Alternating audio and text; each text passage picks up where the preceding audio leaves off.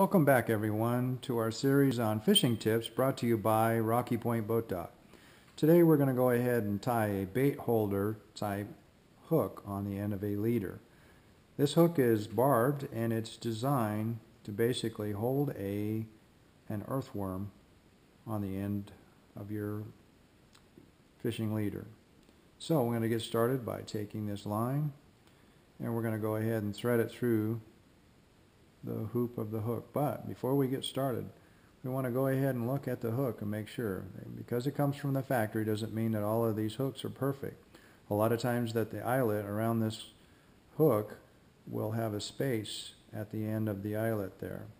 And when it does, it can create a situation for you that could be traumatic if you lost a fish. So if that were to happen, you want to take your needle nose pliers and just take it and cinch it and make sure that that eyelet is cinched down and there is no gap there. This hook does not have a gap, and it's basically manufactured from the factory and it looks great. So here we go. We're going to go ahead and take the end of the fishing line and we're going to run it through the eyelet of the hook like so. We're going to grab the end of the fishing line, give ourselves a couple inches or so, and we're going to fold it back like that. We're going to do the same thing that we did on our other video with the treble hook. We're going to go ahead and spin this at least 7 times. I don't really count, like I said. I go ahead for a look. Whoops, I let go of it. I need to go ahead and keep going here. I go ahead for a look of braided line that's on my leader. And it's starting to form right now. And when I get to that point, that seems like enough for me. I'm going to go ahead and grab the end of this and I'm going to feed it through.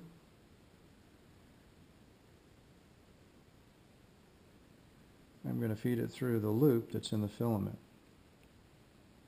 I am not going to feed it through the eyelet of the hook. So here I go. If my fishing line will cooperate, and it does. Now, same idea as before. Before I cinch this down, I want to go ahead and moisten the knot so that it'll cinch up real nice and tight. A little bit of spit on the end of my finger. I'm going to rub that into the knot area there. I'm going to grab the shank of the hook and pull it tight. You see how it slides all the way down nice and tight to the eyelet of the hook. I'm going to take my fingernail and kind of run it out to the end as far as I can while I'm tightening it down. Okay, I'm going to go ahead and trim off the excess tail there. And leave about a 1/16 of an inch or so at the end. I'm going to go ahead and check it again for tightness.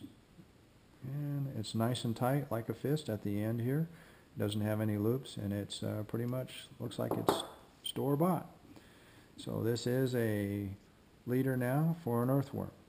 Next, stay tuned where we'll show you how to thread an earthworm on the end of this particular type of hook. Thanks for watching. Please subscribe and comment or rate. Thank you very much.